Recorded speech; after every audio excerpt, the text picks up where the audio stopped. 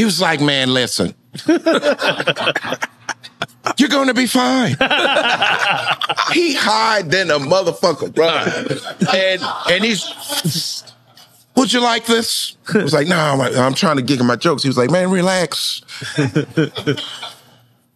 You're probably one of the most talented comedians. I promise you, man, I've seen everything. I've seen all of them. The greats.